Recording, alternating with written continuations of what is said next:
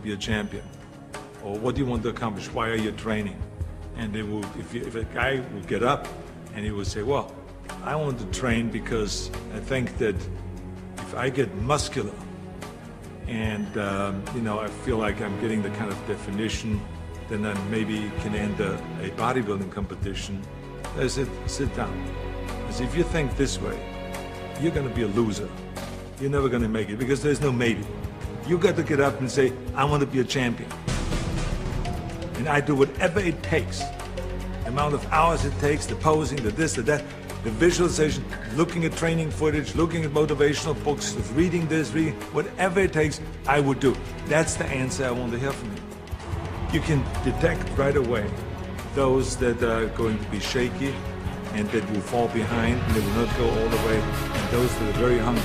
And that hunger you have to develop because you have to create a goal for yourself, whatever that may be, a short-term goal and a long-term goal. And you got to go after that. And if you do not see it, and if you do not believe it, who else will? The body is very important, but the mind is more important than the body.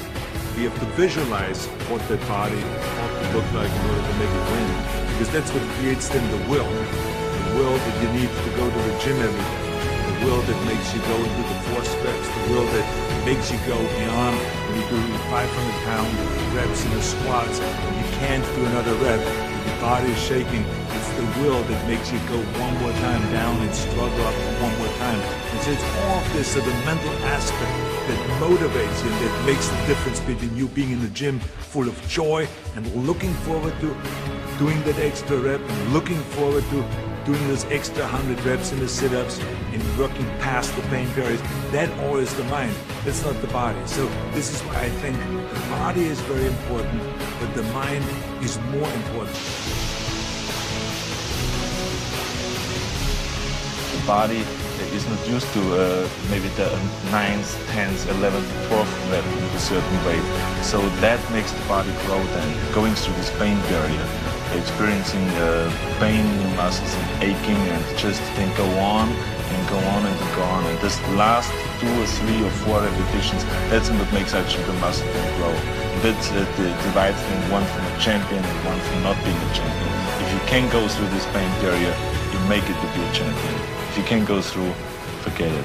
And that's what most people lack, is having the guts to go in and just say, I go through and I don't care what happens. You know, it aches, and if I fall down, I have no fear of fainting in the gym, because I know it could happen. But now you know what giving it your all is. And you will not succeed in business or any endeavor in life until that fight you just went through is applied to the same endeavor. It's too fucking hard of a world out there. And Billy, if you're trying to lose weight for the girls on the beach like you just said, buddy, you don't have enough fight. You're gonna drown right there. It's never gonna be successful. Think of that, guys. You guys are saying you're doing everything right and you're giving it your all. Come on. Come on. Your all's a lot more than you know. You got more inside of you to give. Stop selling yourself. Sit right here. I'd hold you up and say to your mother, this kid's gonna be the best kid in the world. This kid's gonna be somebody better than anybody ever knew. And you grew up good and wonderful. It was great just watching every day. It was like a privilege. Then the time come for you to be your own man and take on the world, and you did. But somewhere along the line, you changed. You stopped being you. You let people stick a finger in your face and tell you you're no good. And when things got hard, you started looking for something to blame, like a big shadow. Let me tell you something you already know. The world ain't all sunshine and rainbows. It's a very mean and nasty place, and I don't care how tough you are, it will beat you to your knees and keep you there permanently if you let it. You, me, or nobody is gonna hit as hard as life. But it ain't about how hard you hit. It's about how hard you can get hit and keep moving forward. How much you can take and keep moving forward. That's how winning is done. Now, if you know what you're worth, now go out and get what you're worth. But you gotta be willing to take the hits. and not pointing fingers saying you ain't where you want to be because of him or her or anybody. Cowards do that, and that ain't you. You're better than that. So today, although we're slaves, we're going to act like we're free, and one day our children will be free. If the slaves would have just said, we quit, we give up, we would have died in the middle passage. But some slaves said, I don't care what we go through, we're going to survive this. 400 years of slavery, we're going to get through this. And you can't get through it 1825. You can't get through a writing class, and you got tutor after tutor, resource after resource. The problem is, you ain't never felt no pain before. You're soft.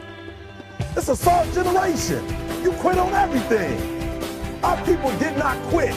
Harriet Tubman not only made it, she went back and got some more. She said, you know what, I made it, but I'm going to walk all, listen to me, not ride the bus. I'm going to walk all the way back down to the south to get some more. And you quitting on 1825? Get back up. Everybody knows to get back up, because if I start walking, I'm not going to get anywhere. But I tell you, there are some times in life where you fall down and you feel like you don't have the strength to get back up. Do you think you have hope? Because I tell you, I'm down here, face down, and I have no arms, no legs. It should be impossible for me to get back up, but it's not. You see, I will try 100 times to get up, and if I fail 100 times, if I fail and I give up, do you think that I'm ever going to get up? No. But if I fail, I try again, and again, and again. But I just want you to know that it's not the end. It matters how you're going to finish. Are you going to finish strong? You will find that strength to get back up, like this. Listen to me, I'm telling you as I leave. I was homeless for 2.5 years. And the problem with most of you never felt no pain before. Y'all spoiled. Y'all spoiled. Some of y'all spoiled. Bottom line, your parents have done everything for you. You never have to do nothing for yourself. You're spoiled. We're going to keep it real tonight. Some of you are spoiled brats. Every time you ever got in trouble, somebody in your house got you out of it. Every time you've done something you're not supposed to do, people say, Eric, your mother's a tyrant. You're right. She kicked me out. You're right. She's mean, but she developed a man because she put me out there and said, you're going to have to grow up. And some of you have never learned to grow up. So every time something gets hard, you quit. You call mama. I dare you to take a little pain. I dare you. I dare you not to go home. Somebody said, I don't go home, I feel bad. So go through it. You ain't gonna die. At the end of pain is success. You're not gonna die because you're feeling a little pain.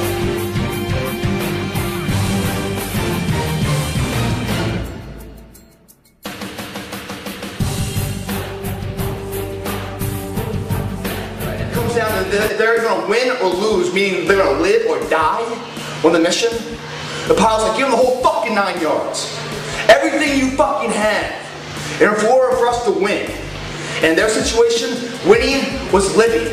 In order to continue to live. To not to perish, to not to die. Give it everything I have in order to survive. The whole fucking 9 yards. They were fighting for their life. And here.